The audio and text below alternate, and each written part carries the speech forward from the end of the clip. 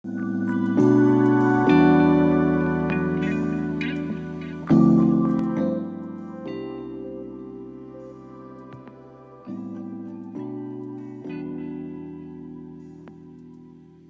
up guys, Nishad here, and welcome back to the 3D printing channel. Today I have a new 3D printing creation for you.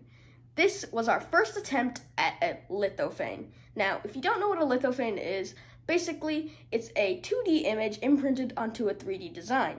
And basically how that's done is the 3D printer prints various different lengths and sizes and depths in order to make the image look like the actual image when you put a light behind it. So here is our end result. Now, before I tell you about the actual lithophane, I just want to mention that I did not think this would turn out as good as it did.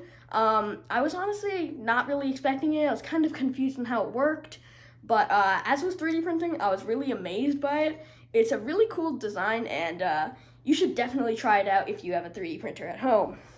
So, as you can see, here's our lithophane itself. As you can see, there's a black border around it, and for our light, we used a tea light.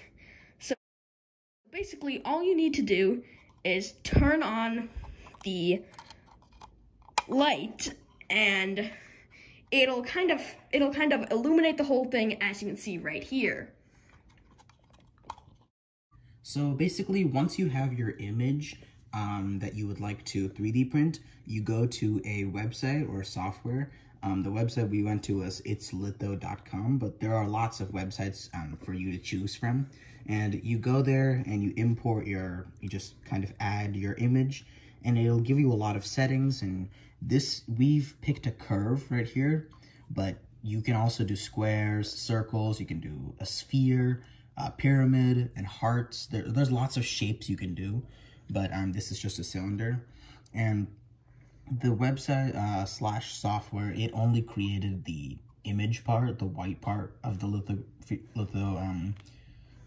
It's Lithophane. We added the black, the box, the trim. We added this on Tinkercad, and we kind of printed them separately and added them together.